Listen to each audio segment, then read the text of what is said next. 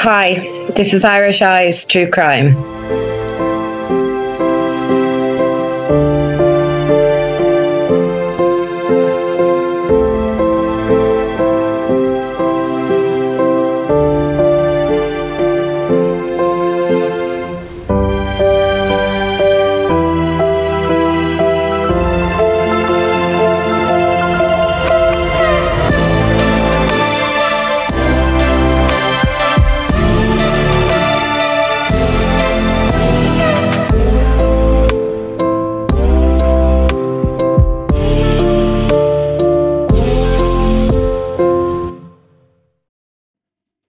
Hi everyone, welcome back to Irish Eyes True Crime.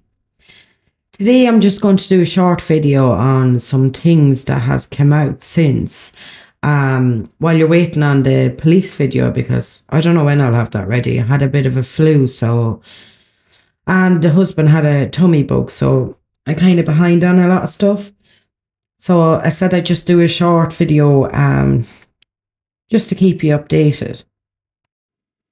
So remember back at the beginning when Nicola had been missing, and a lot of us were looking at the fact that she had shared a post about Derek Clayton being missing as well. And, you know, there was people talking about maybe there was a link between Derek and Paul having maybe worked together before. Now, I don't know how true that is, but it was just even the fact that, like, there was someone else missing, and the fact that Nicola had shared it, you know, like a coincidence there.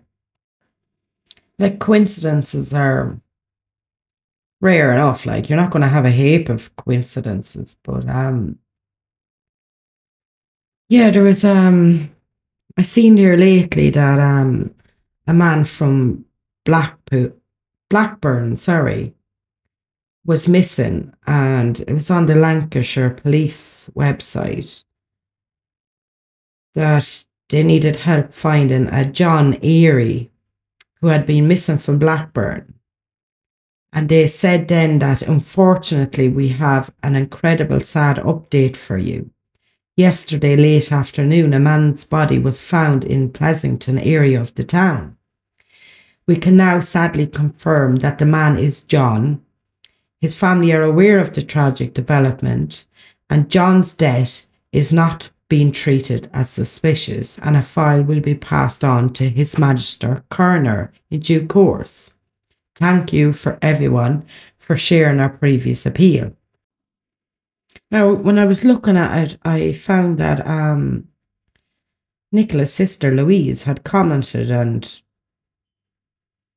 the person that was looking, say it must have been a family member or friend was sharing it, looking for this person, and Louise Cunningham had commented that she couldn't share Mick. Can you change your settings? So here's another person that, you know, these people know that's missing. And like, it just, another coincidence, I don't know, like, it just seems very close. Again, another person that's missing, and this person now is after being found dead. But leave it till what I found out today, because Vicky Marie shared a new video, and I'm going to talk about it there now. So if you want to look at Vicky's video that she put out, but if for anyone that didn't see it, I'm going to talk about it here now as well. So a 30-year-old Polish woman named Julina Zazak, she was a vet that worked at Mize Vets, the same vets that was on Willow's dog tag. This Polish woman was found dead with severe injuries in a hotel a few months after Nicola had passed away. So this inquest was held a few days ago, so I'm just going to read out the inquest report, a news article that had shared about the inquest. It states, a vet in her dream job bled to death after she was found with horrific injuries in a bath at a 4-star hotel, an inquest has heard. Doctors suspected at first that tragic 30-year-old Yelena Sazak may have been attacked, but they ultimately found no signs of third-party involvement or self-defence, the hearing was told. The owner of the Staunton Hotel in Bloomsbury, central London, discovered pale Miss Sazak lying in a bath with extreme wounds. A doctor said Miss Sazak's wounds were so severe that they appear to have been inflicted by violent activity. But police and a pathologist independently declared there were no suspicious circumstances. The young woman's distraught parents flew over from their home in Poland to attend the inquest at St. Pancras Coroner's Court on Monday, October the 23rd. Speaking outside, they said that their daughter was happy and had recently had a pay rise in her dream job and was buying furniture for her flat in Blackpool. She had moved to the UK in 2021 after qualifying as a vet in Poland. And using a friend as a translator, her dad, Henrik Sazak, said she was working as a vet and she had a pay rise. She had something to live for. She had lots of friends in Poland and she was very healthy. The young woman who worked at Mice Vets in Hambleton Lancs was very close with her friends in Poland and had a strong relationship with her family. However, in the days leading up to her death, the young girl became convinced that a group of 10 people were following her and intent on harming her. The fear became so intense that she fled from Blackpool to London, even planning to fly last minute to Poland, before becoming too terrified she would be injected with poison mid-flight. At 10 p.m. that night, Miss Sazak checked into the Staunton Hotel. She made the reservation under one name only and paid the night porter up front in cash for a night in a ground floor room beside reception. On the next morning, the chambermaid couldn't enter the door, and she called the receptionist. The inquest is heard. She couldn't get in either, but managed to get a distressed Miss Sazak to speak to her through the door. Miss Sazak asked to stay another night. The receptionist returned to the desk and telephoned Miss Sazak to say they were fully booked, but she could stay an extra half an hour before checking out. The hotel owner arrived at 12 p.m.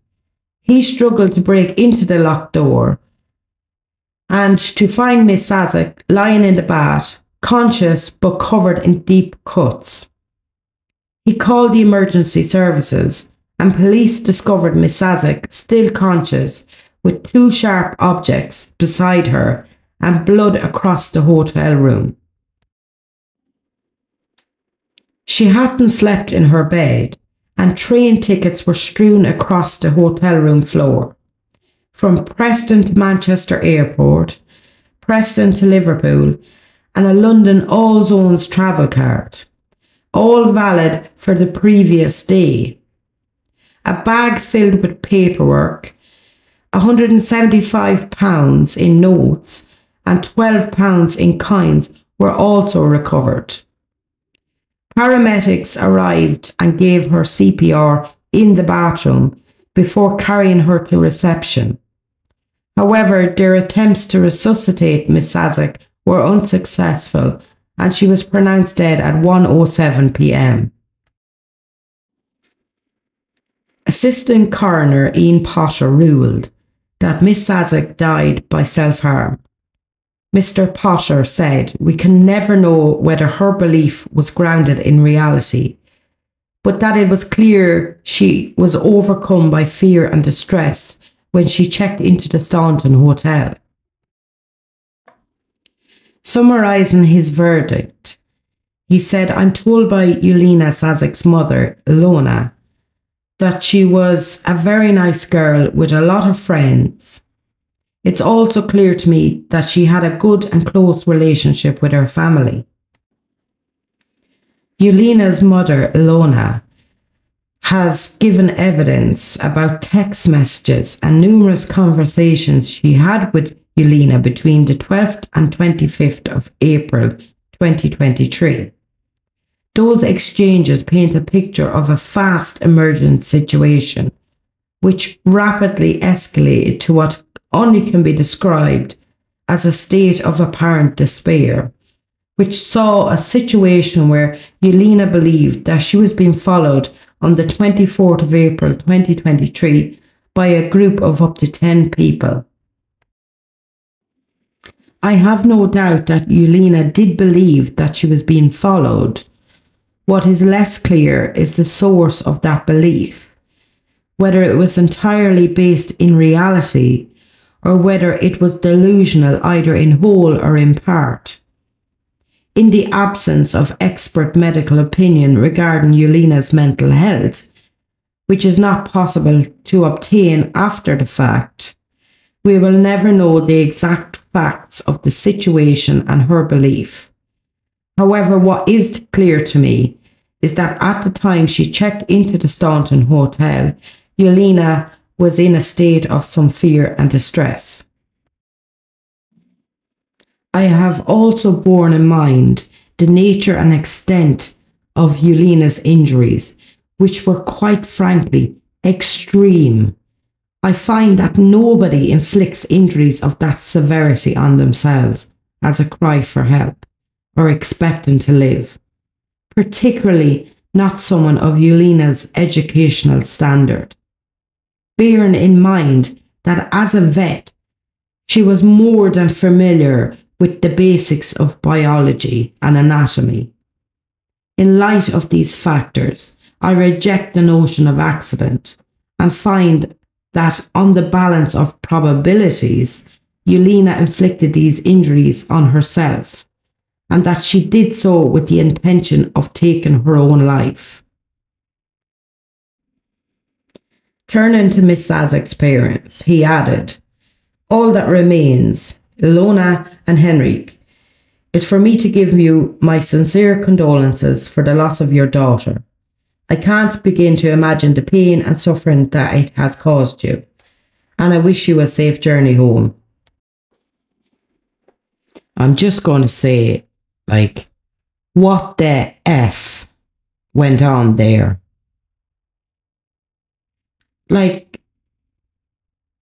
This is a 30-year-old woman, she's young and had done severe training to become a vet, because even more so than being a doctor, a vet can be very hard exams to pass. And for something like this to happen when she was after getting her dream job and a pay rise and seemed in good spirits and happy to her family and friends, and out of the blue, all this happens. And her believing that a gang was after her.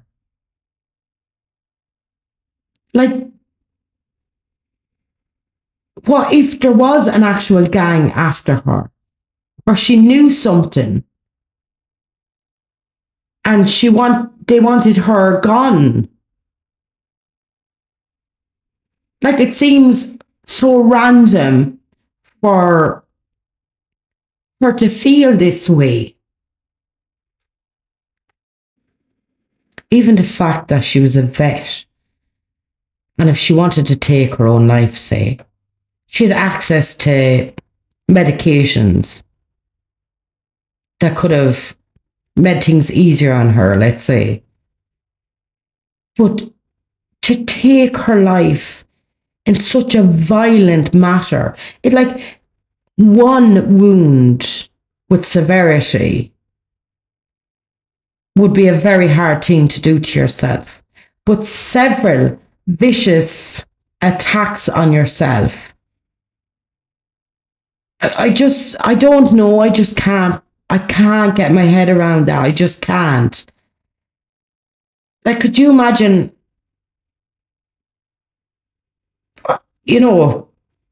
stabbing yourself several times, like,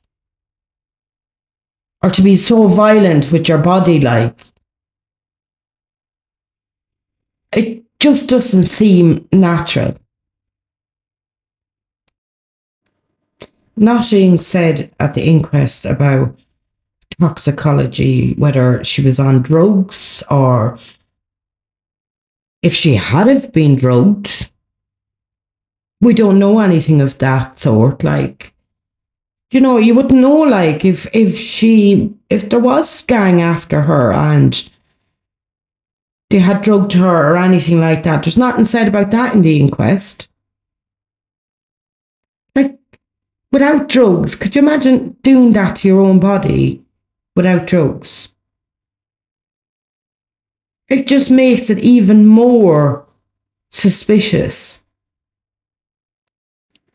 I'm sorry, but there's something seriously wrong around that area. Like, definitely something going on, like, with likes of this happening. Like, even the fact of all the other people that have disappeared and been found dead in non-suspicious circumstances, not too far away from that area either.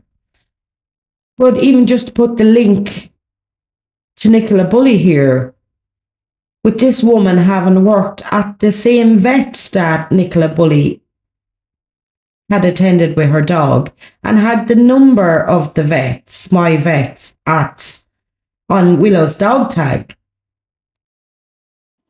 Like, I'm even wondering, is this the same vet that Penny Fletcher had rang? Like, it all seems very strange. At least with these parents here, you can forgive that they don't even speak the language. They needed a translator. And they probably didn't even know what was going on there at that inquest to be able to speak up or say, well, hold on a minute, like, why would my 30-year-old daughter do something like this to herself so severely, like a violent death? And be talking about a gang following her when she was in her dream job and after getting a pay rise and was so happy. Like, you can forgive these parents, from a different country, didn't even know what to do. But at least with Nicola's family, they knew the language. They knew to be able to speak up, like, there's something wrong here. Also, I didn't see anything from her workmates or anything, being called up to ask about her mental health or what way she had been in her job. Like, it seems strange that they didn't even look into any of that stuff. Like, was there something? Was she getting harassed in work or anything like that? But they didn't even bring anybody up to talk about that. To me, this seems like another whitewash of an inquest. Like, it worked out even in their favour, the fact that her parents couldn't even speak the language to fight for their daughter. Like, we know what corruption and all that sounds like. And this does sound a bit like that as well. Corruption and whitewashing. Like, here you have a 30-year-old woman in her dream job, after getting a pay rise, shopping for new furniture for her new flat, happy about her future, and then something like this happens. And to die such a violent death. And nothing said about drugs or like to inflict those injuries on yourself without any, stuff to help with pain and stuff like that, and to keep inflicting those injuries. This all seems like there's something going on. Like, how many coincidences, even the relation to, like, Nicola Bulley case, like, how many coincidences can there be? Like, missing people and death seems to follow the family. Like, it's all very strange. I'm going to leave it there now, like, Jesus, your head would be wrecked with all the stuff that goes on around there. Like, and the amount of women that are, not just women, men and women going missing and then found dead, no suspicious circumstances. I just seen another woman, her body was found, she was missing 5 days, a Blackpool woman, Yvonne Cheston, they found her body, and no suspicious circumstances either. I just said I'd tell you now, because that information just after coming in there now. Like, it's sad. Rest in peace to all the people now that's after dying in all that area. Like, it's quite shocking, really. So I'll talk to you all again soon. Bye for now. Be safe, be happy. Love, Irish Eyes.